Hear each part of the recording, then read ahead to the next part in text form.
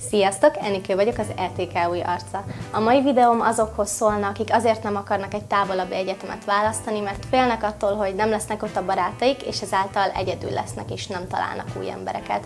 Hogyha érdekel titeket, hogy én találtam-e barátokat magamnak az egyetemi éveim alatt, vagy pedig most egyedül élek 10 macskával, akkor maradjatok velem!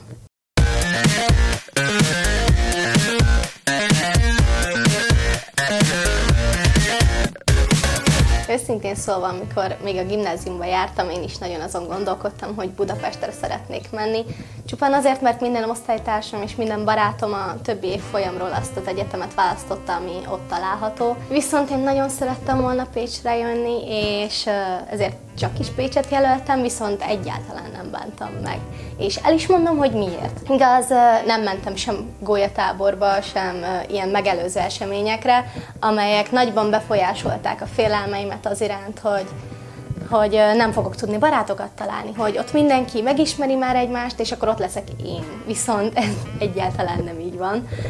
Kezdjük ott, hogy amikor bemész az első órádra, a kisebb karokon is azért minimum 80 ember van egy évfolyamon, az ETK-n van körülbelül 250-300, szóval az a nyomás, ami a középiskola alatt rajtad van, hogy hú, itt vagy egy osztályban, és ott van 30 ember, akikkel azért mindenkivel jóba kell lenni, mert félsz attól, hogy kiközösítenek, vagy kibeszélnek téged, ez itt egyáltalán nem létezik.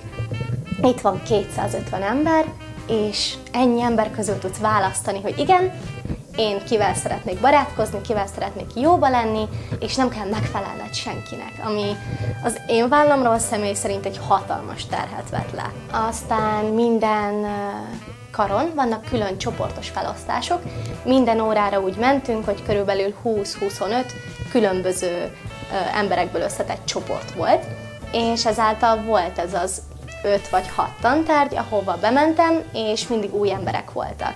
Mindenhol csak leültem valaki mellé, és elkezdtem velük beszélgetni, hogy szia, hogy hívnak, te mikor jöttél, miért ide jöttél, és ebből adódóan az első hónapnak a végére én találtam mind az 5 órámon 5 különböző barátot. Ezután jött a gólyabálnak a gondolata, és kiderült, hogy az 5-ből 3 új barátom nem tudta, hogy kivel menjen a bárra, szóval megmondtam, hogy itt menjünk mindannyian együtt, és itt van amúgy a kép, ami azon a gólyabálon készült, és ez a baráti csoportom azóta is megvan.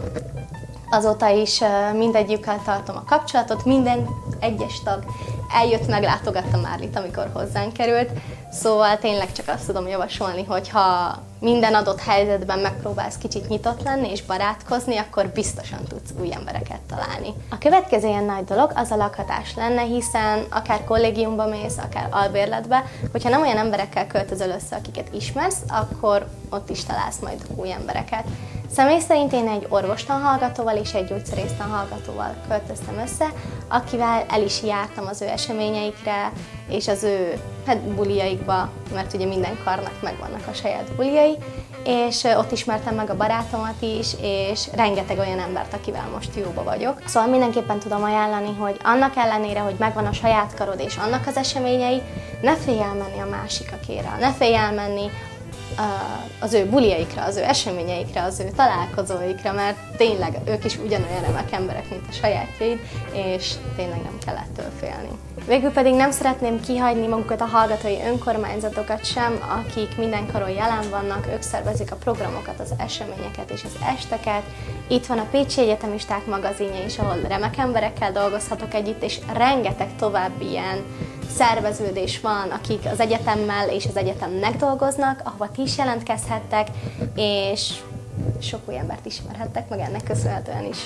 Ezek lettek volna az én tapasztalataim és az én tanácsaim a számotokra. Hogyha pedig még mindig felmerül bennetek a kételj, hogy nem fogtok itt embereket megismerni, csak gondoljatok arra, hogy engem már most is ismertek. Köszönöm szépen, hogy megnéztétek ezt a videót, és iratkozzatok fel. Hogyha pedig érdekel titeket a többi tartalom, amit mi gyártunk, akkor kövessetek be minket a leírásban található média platformokon. Sziasztok!